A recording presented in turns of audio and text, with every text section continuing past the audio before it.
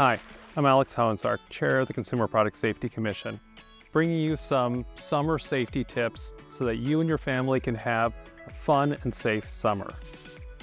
When it gets hot out, it's always a lot of fun to go to a pool, whether at somebody's house or at the public pool. But we really want you to be safe. First, always make sure that there's a designated water watcher. That's an adult who is focused on the kids when they're in or near the water.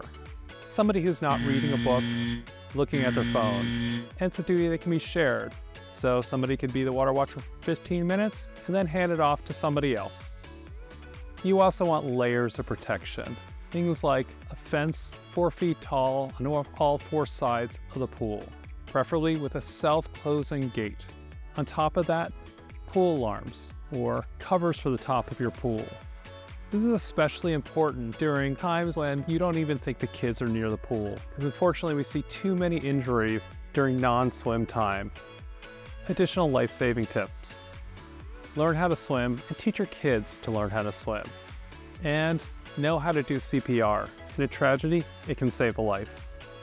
And whatever pool you go to, check with the owners to make sure that they have federally compliant drain covers in place. I encourage everyone to go to poolsafely.gov for important pool safety information, as well as some fun games for the kids.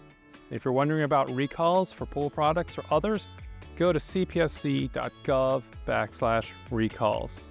And if you experience any problems with products or think there's a hazard in your household, I encourage you to go to saferproducts.gov where you can report those to us and we will look into it. You could be saving somebody else's life. Thanks again for watching and have a safe summer.